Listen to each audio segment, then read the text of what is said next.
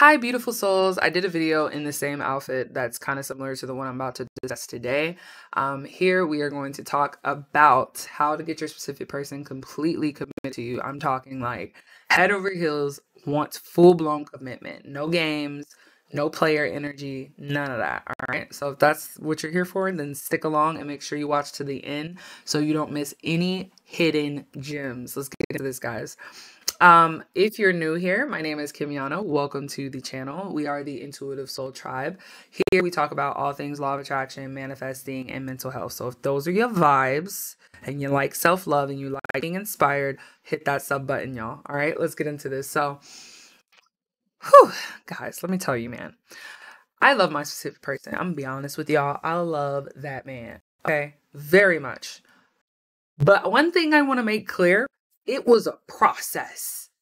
When you are manifesting a different person in the person that you want, your SP, your specific person, you got to be committed yourself. Because if you're not committed to manifesting and saying these affirmations and getting to the nitty gritty with the meditations and feeling in the end, this isn't the video for you then. Because, guys, I got all the results I got by consistency. I got all the results from my SP that I wanted by not giving up because I saw a few things that seemed as though my manifestation wasn't coming. First, the flip of all. Okay, I'm at that point with so much confidence in my 3D reality that even if something shows up as a projection of what I don't want, I look at that projection and I'm like, hey, aha. Listen, my specific person will do things, not as much anymore, but a lot back then, because my SP felt I wasn't giving what that person wanted me to give to the relationship. They try to do things to trigger me, like, oh, I'm going to post a video with me around girls twerking. Cool. I'm going to, try to hit some of her trigger points because I know that she's a bit possessive and she might get jealous. You know what I'm saying? But it's now I laugh at it. Now, like, if anything like that happens or I see something that looks like, okay, they're in a committed relationship, it doesn't matter, guys. If I see something that I dislike, when I first look at it, because my brain assuming whatever is going on, right? I just laugh because you have to have a very strong self-concept when you want someone to be committed to you, because you got to understand what they are committing to. If you don't understand yourself enough to know what they're committing to, then get to the self-concept first and then come back to this video, because self-concept is something, and you guys can watch it to the end. I'm not saying you got to leave right now. I'm just saying self-concept is the trigger point to someone wanting to be committed to you, because you're committed to you. You stand 10 toes down on your boundaries. You stand 10 toes down on what you will allow and what you won't. By no means ever am I ever going to tell anyone to put up with abuse, verbal or physical, be mistreated.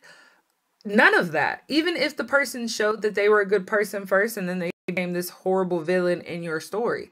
Sometimes when people become the villain, you gotta listen, because there's a difference between I'm going to manifest an SP that I know isn't completely toxic. What I say completely toxic is like literally you might die in this relationship because of that person. Like if it's that serious, there's a 99% chance that you should really let that relationship go. But in the case that you're in something where you get ghosted every once in a while, you're dealing with, his insecurities and your own. Well, let's get into the self-concept first. The self-concept is important and it is vital because, just like I said at the beginning of this video, let's say you did have an abusive, spouse, but you still love them and you want them to change. You want them to be better. It'd probably be best that you let go of said spouse, but you start working on your self-concept in the meantime while you're not with this spouse. And once you get good with that, then you will get back on the manifesting that spouse. And here's what God would do, or the universe, for you. If this person really is not meant for you, they won't come in. And the reason I say that is because deeply rooted, even though sometimes we think we want something, we really don't. So what will happen is once your self-concept increases, it's up here now, you know your worth. So if that person comes in and projects themselves, let's say about 3 times into your newfound confidence, you won't accept it anymore. And I tell you guys that all the time. If I'm manifesting an SP and they come in like casually, I'm going to casually close the door and keep manifesting, because that's not what I'm manifesting. I'm manifesting you hopping in my inbox, giving me paragraph sentences about how you want to be committed to me forever. You want to marry me. You want to have kids together. You love me. This is our story.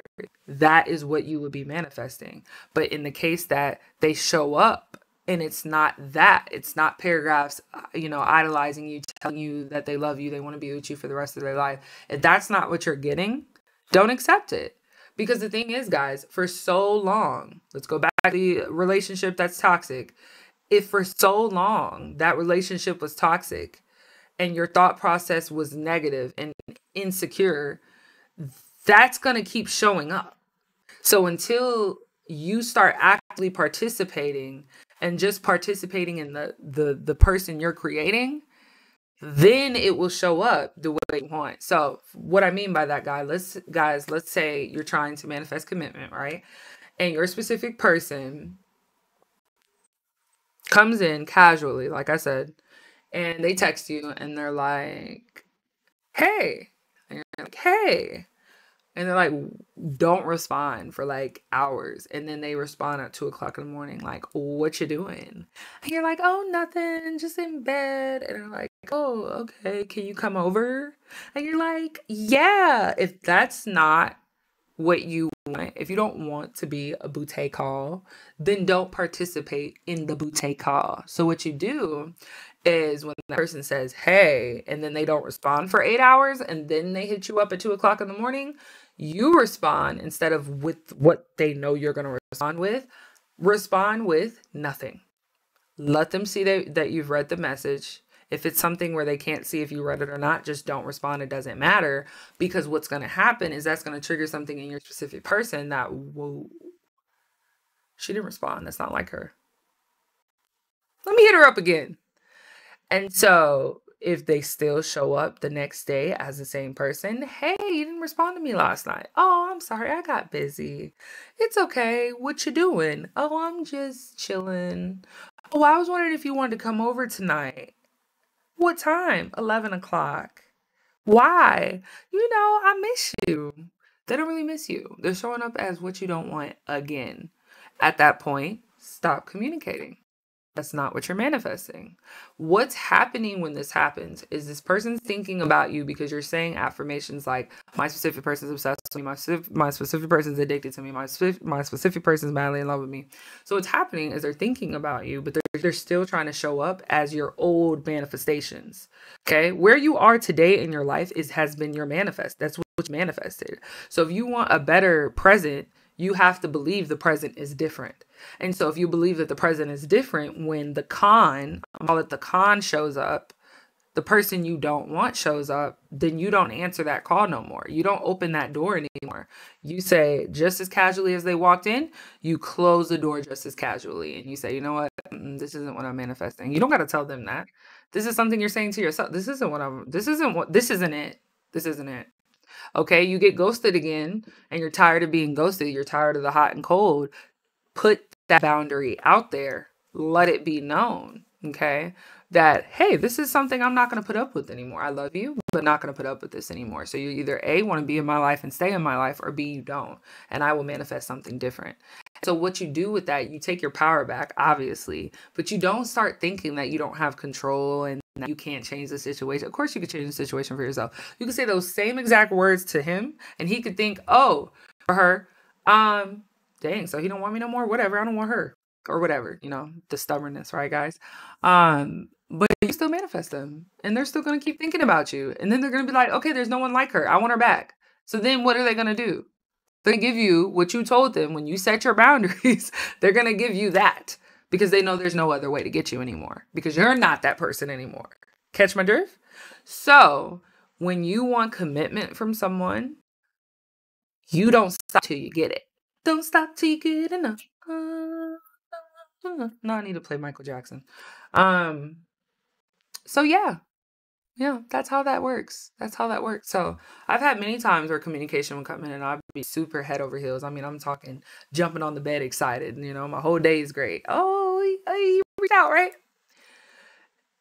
And then I reply, and it's just so like mellow. Like, this isn't it. And what would I do? I won't respond. And I've done it before. I gotta show you guys my screenshots. I've done it before.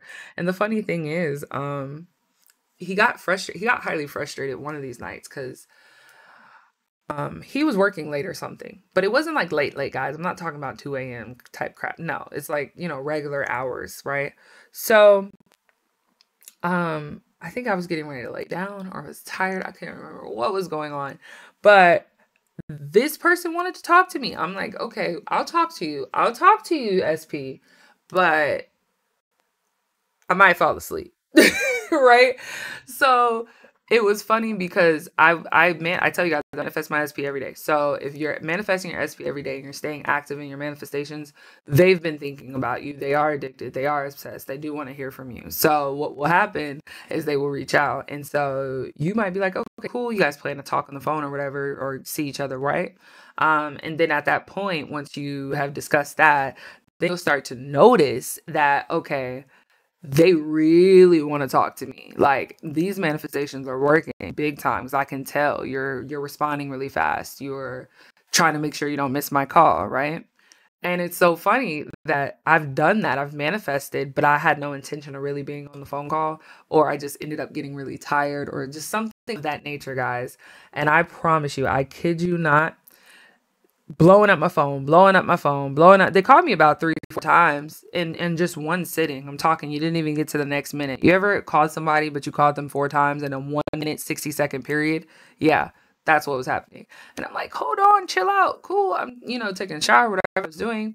I think I said something on the lines of, I'll call you back. And then they were like, we just playing phone tag at this point. And I'm like, you know what? We were, because I had called and then he didn't answer. And so then he called, I didn't answer. And so at that point I was just like, whatever, I'm going to bed. Right. So he may have got frustrated, but the manifesting was still working. Was it not? It was.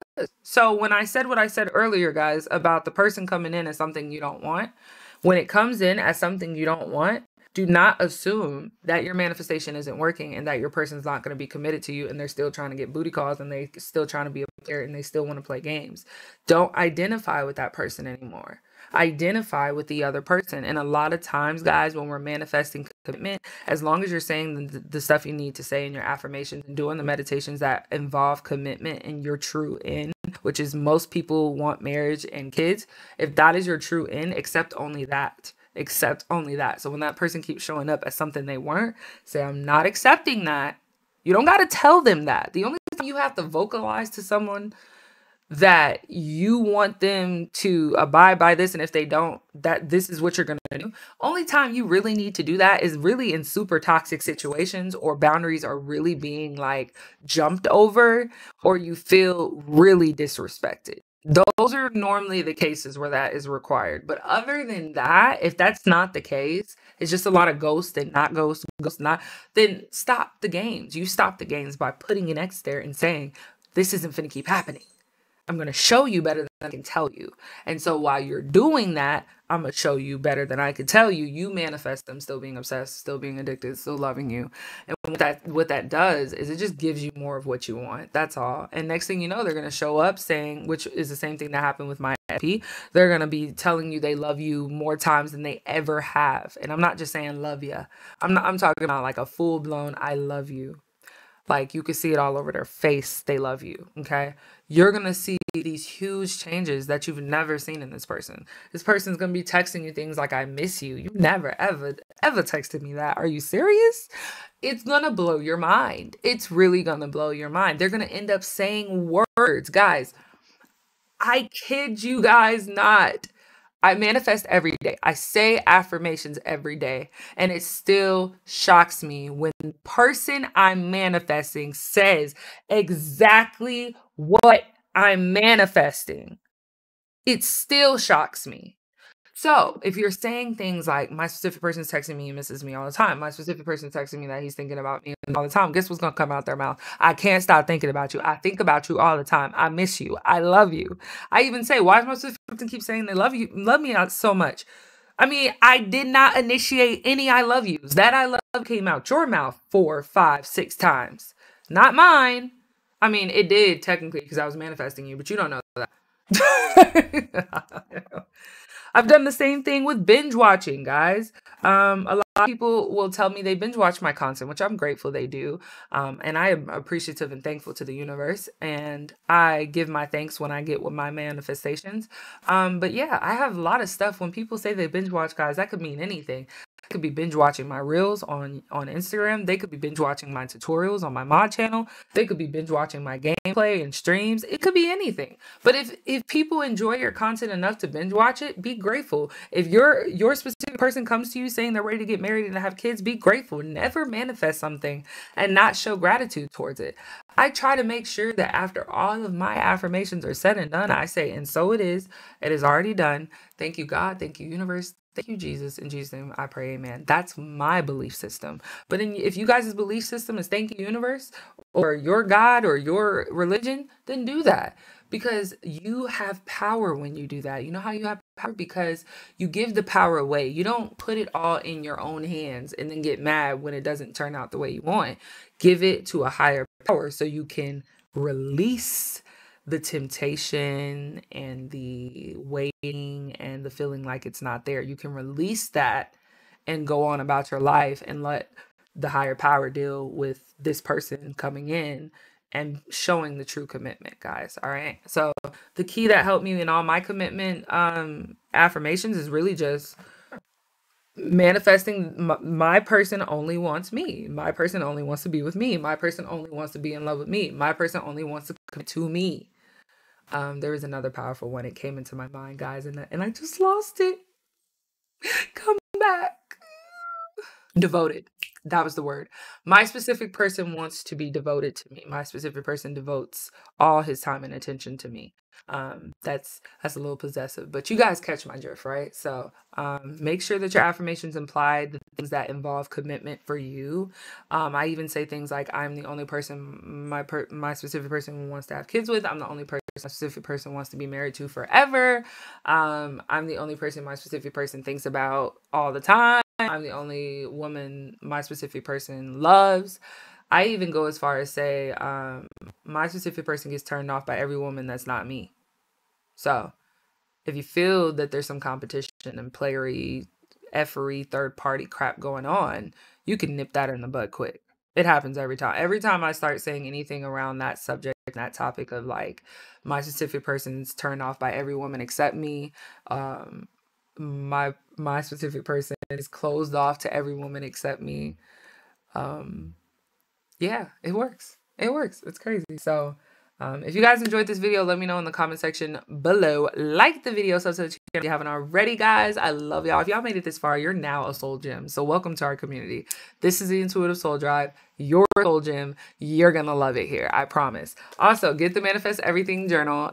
That link is in the description below. I tell you guys to get the journal because it's going to help you manifest faster. I don't care if you buy 6 of these. You need it. Go get it. You'll love it and you'll thank me later. I promise. The TikTok link is in the description below. In case you don't have TikTok, you don't want to do TikTok, it's fine. Go to simplicitysim.com. On that link, I have my Manifest Everything journal front and center. You can buy it there as well, okay? Also, guys, if you're international, I'm so sorry, guys. I'm working on getting my journal internationalized, okay? I promise. So I'm sorry. I'm missing something. Coaching. I do have coaching, guys. So if you need any help with manifesting your SP, manifesting money, check out the one-on-one coaching session. We got that time slot available for you. Also, I do have a Track Your Desires course.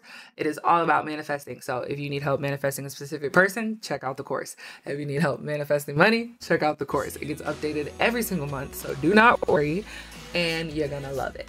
Bye, y'all.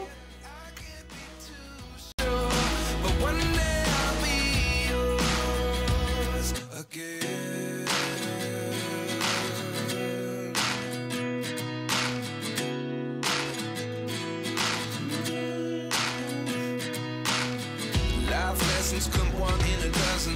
The other 11 give some